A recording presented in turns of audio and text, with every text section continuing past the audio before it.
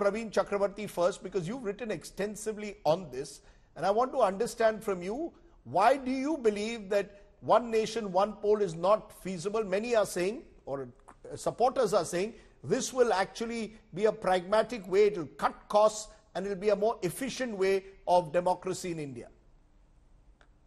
And I challenge both those assumptions. The reason why, I mean, the question is not about whether this is implementable, practical or not. The question is, what is wrong with the current system? There is nothing wrong. We're a vibrant democracy. I thought we are all very proud that we are a noisy, vibrant, active democracy with elections every year. Too many elections. The argument against that is too many elections. Panchayat election, municipal election, some election or the other, and that prevents governance. I'll come to that. So this preventing governance is a complete charade. If there is an election, let's say in West Bengal, and what has that got to do with preventing development in my home state of Tamil Nadu? There is nothing. In fact, we as Tamilians have no reason to worry about whether there's an election happening in Bengal this year or an election happening in Gujarat next year.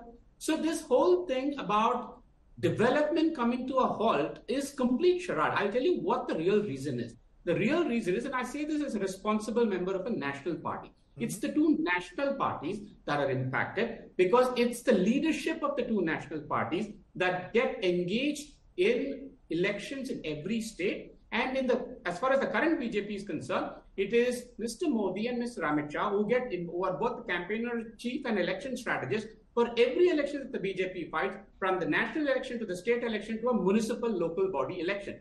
But guess what? That is the BJP's problem. That's not the nation's problem. So don't conflate the BJP's problem, or to be charitable, a national party's problem, as the nation's problem. What about costs? What about costs, Mr. Chakravarti? The belief is one nation, one poll will save costs. Let me come to that. According to the Niti Aayog report, and to make it very simple, numbers are roughly it costs about 20 rupees per voter to conduct elections as of today's, as per the system we have today. If we have simultaneous elections, and if I'm very charitable as far as costs are concerned, the Niti Aayog report itself says it will cost 15 rupees per voter. Are we doing all this to save 5 rupees per voter? We could have not built the new Lutyens Delhi, whatever that, near India today, and that would have saved us more money. So let us not use costs as an alibi. Okay. Now, as far as costs that political parties are indulging in for elections, that is their cost. What is the state's problem? There's nothing about the state. If anything, as an economist, I might argue actually it's beneficial for the economy. It'll boost consumption.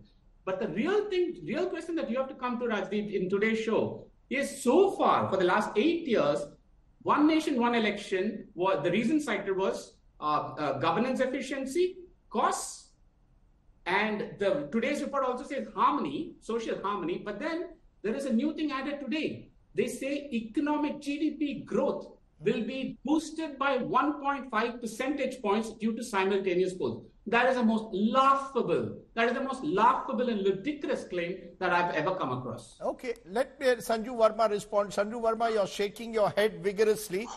Praveen Chakravarti is saying, look, it isn't going to save monies. Even the Niti Aayog is saying there isn't going to be any major saving by having one election, one nation, one election. It's a red herring. Okay. Rajdeep, I have to say this, that Britain has a unitary system where the king reigns but does not govern.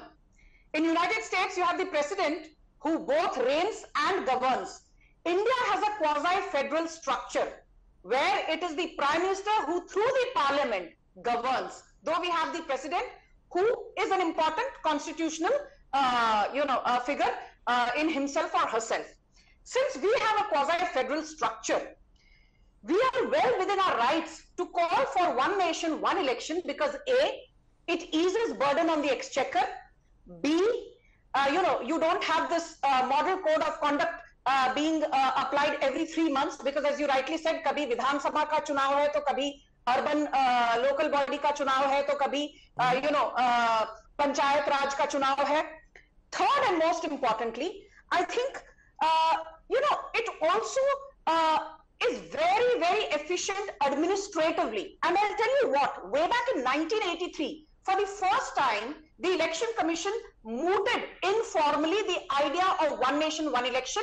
It was then endorsed in 1999 by the Law Commission then. It was endorsed subsequently in 2017 by the Niti Aayog and then in 2018 by the then Law Commission. But most importantly, I always say the devil is in the detail. Have we had the concept of one nation, one election? So the fact is we had synchronized elections till 1959. It was in 1959 when Pandit Nehru decided to dismiss the Communist Party EMS Namboodiripat's government in Kerala. And we had one nation, one election till 1967. So my third point is, besides being easy on the state exchequer, besides not draining financial resources of the center and respective state governments, we've had it in the past and it worked wonderfully Your point well. is well taken, ma'am, but the question is that, no, 1 minute. Ma'am, just a minute. No, I asked him questions also. The question to you is that the fear that the opposition has, this is the BJP building up to a presidential system. This is India moving towards an executive presidency, which is against the very federal spirit that is the basic structure of our constitution. We are a country of subcontinental size. Don't compare us to Britain. And in a country like India, every state with different political parties deserves a system where each party is respected. Okay. Rajdeep, tell me one thing with your hand on your heart. Had the BJP or Prime Minister Narendra Modi, good to see that you still retain your sense of humor, Rajdeep. We always have feisty debates. Yes.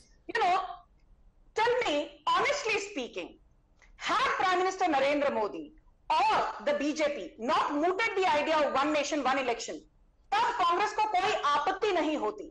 Now, driven by the visceral hatred for anything that Modi says or does not say, anything that PM Modi does or does not do, the Congress is morally bankrupt, politically bankrupt, and look at what Jairam Ramesh is saying. अरे प्रधानमंत्री तो लोकतंत्र खत्म करना चाहते हैं. So let me tell you very quickly. Very quickly, ma'am, you've got 20 seconds.